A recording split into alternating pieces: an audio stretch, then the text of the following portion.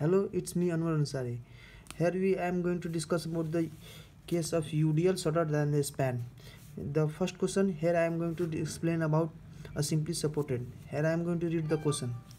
A simply supported girder has a span of 20 meter, a uniformly distributed load of 20 kilonewton per meter, and 5 meter long crosses the span. Find the maximum bending moment produced at the point of 8 meter from left in support.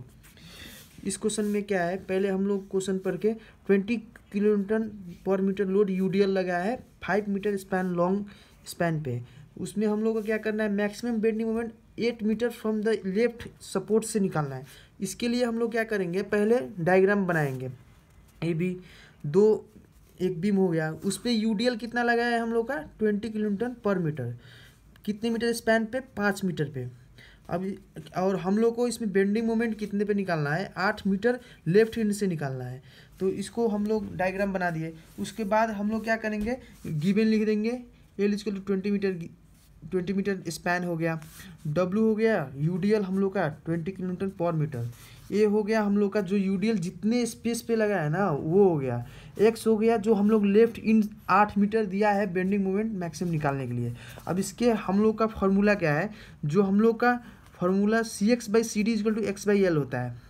ये आप derive भी कर सकते हो या इसको हम लोग इसको फार्मूला की तरह यूज़ कर सकते हैं। इससे हम लोग का CX, इसमें CD का देख लीजिए, CD का हम लोग का 5 है, CX हम लोग को पता नहीं, और 8X हम लोग का 8 मीटर बोला है क्वेश्चन में ही। उसके बाद हम लोग क्या करेंगे, L हम लोग को पता है स्पैन, उसके बाद CX का डिस्टेंस आ जाएगा। बाकी कितना हो गया हम लोग का 3 मीटर हो गया, CX का 2 हो गया। उसके बाद बाकी कितना बचा, XT 3 मीटर हो गया। अब इसके बाद क्या करेंगे, हम लोग रिएक्शन, इसमें रिएक्शन RB निकालेंगे जो इधर से हम लोग लेंगे।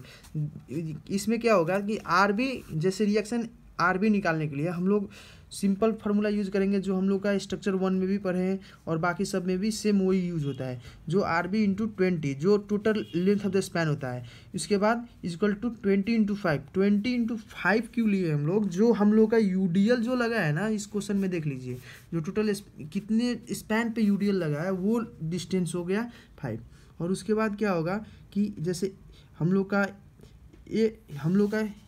इधर दिखा दो, 5/2 जो यूडीएल का हाफ लेंगे प्लस 6 कैसे होगा, जो हम लोग का इधर से हम लोग ऊपर क्वेश्चन की तरफ देखते हैं डायग्राम, जो ए इन से कितना डिस्टेंस जा रहा है XD तक, ये हो गया 8 हो गया, पर ये CD जो CX जो डिस्टेंस है जो 2 मीटर है।